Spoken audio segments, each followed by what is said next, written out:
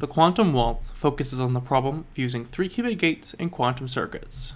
They are commonly used in arithmetic or programmatic applications, such as the Kokoro adder or the multi-control Toffoli gate. In this talk, we focus on the Toffoli gate, which uses 2 control qubits and 1 target qubit. This gate changes the value of the target qubit, swapping the populations of the 0 and the 1 state when both of the controls are in the 1 state. In today's superconducting devices, we usually have to decompose the Toffoli gate into at least 14 gates, which takes an estimated time of 2,105 nanoseconds in our model.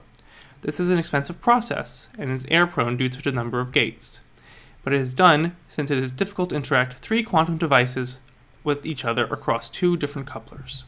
However, the quantum waltz uses higher energy levels of a device, specifically the 4th level, to enable native execution of 3-qubit gates by using a quantum device in the q-quart space and a quantum device in the qubit space to interact the quantum data of 3 qubits across 1 coupler with an estimated time of 412 nanoseconds.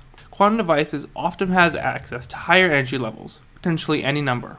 When we access the 2 state, it is called a q-trit, and we access the 3 state, it is called a q-quart. Each extra state opens us up to more computational space per physical quantum device. With access to the 4th level of quantum device, it becomes possible to combine the data of 2 2-level qubits into a single 4-level q-quart device through a compression gate.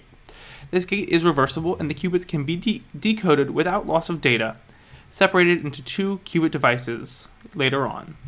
So how do we use a 3-qubit gate? In traditional quantum compilation, we route all qubits into a line, execute the Toffoli gate decomposition, and then continue our compilation as needed.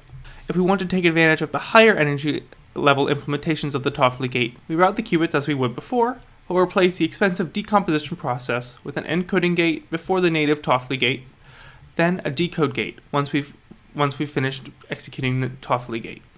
This is a process which only uses 3 gates and takes 1,612 nanoseconds, reducing the chance of error. However, not all configurations of qubits on q-quarts are created equal. Due to encoding order, the configuration that allows for 2 control qubits to be encoded together in a single q-quart and the target qubit to be alone in a qubit is much faster than other configurations. This makes writing a compiler somewhat difficult.